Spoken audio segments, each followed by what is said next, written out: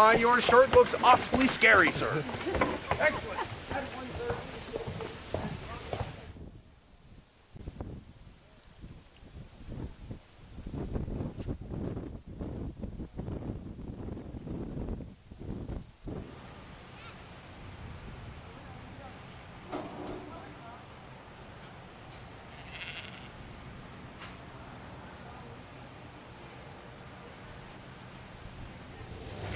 So this is where we grind the wheat to flour.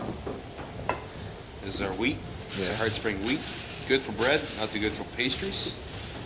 So what would happen is the wheat will get cleaned on the second floor. Come down here into the hopper. From the hopper, you go into the eye of the stone. That's right here. Inside this crypt, there's two sets of stone. Very identical to here.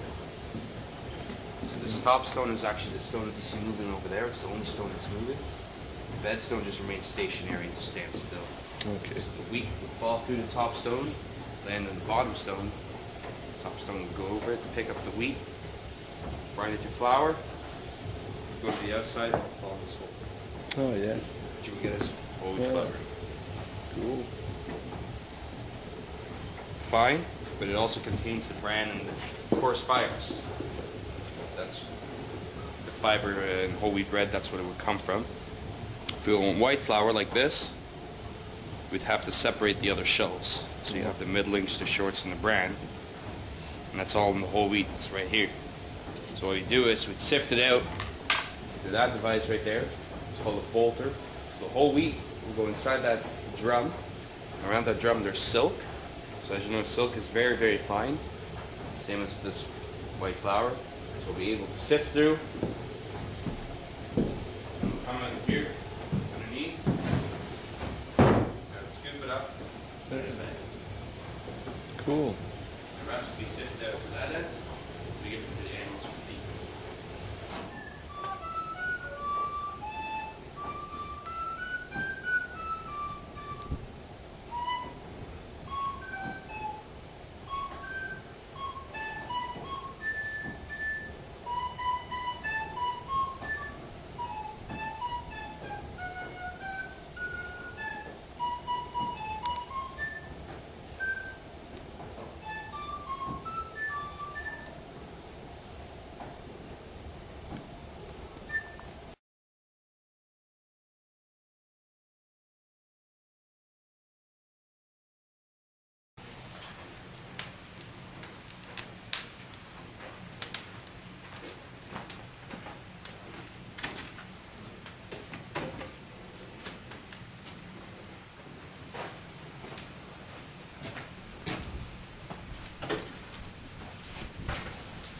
Little steam engine in here, Oh yeah.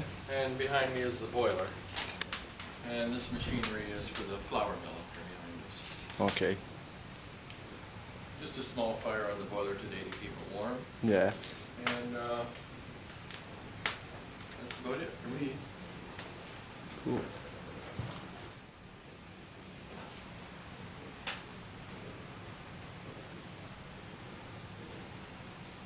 I bet it is.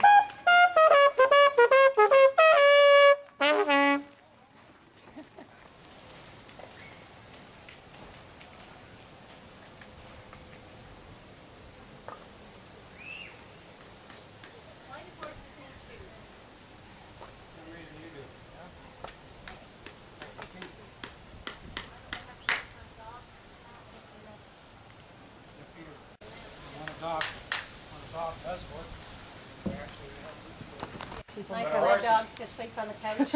Yeah, I have northern. She has sled dogs, but they just are pets. their feet are soft, eh? Yeah. Just like your fingernails. Okay. And when they go around them, they're hard going. Right, they wear down. Well, you can only you wear can down lower so far before it's down where it hurts them. Yeah.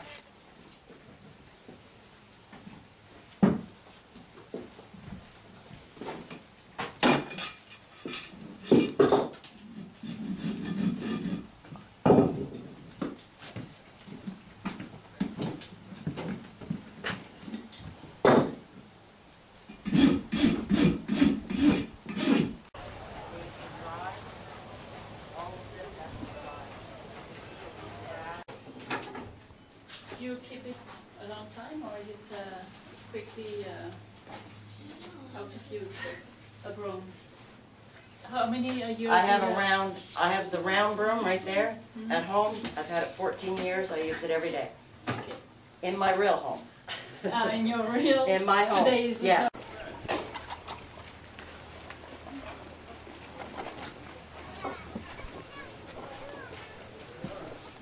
Rain day. That's it. You big cloud out there? Getting dark. 别急，上嘛上嘛。 Getting dark again. 我的大爷，你买个酒。 Meow. Hey, we don't make that rain so bad. Okay, get in that folder there. Get over there.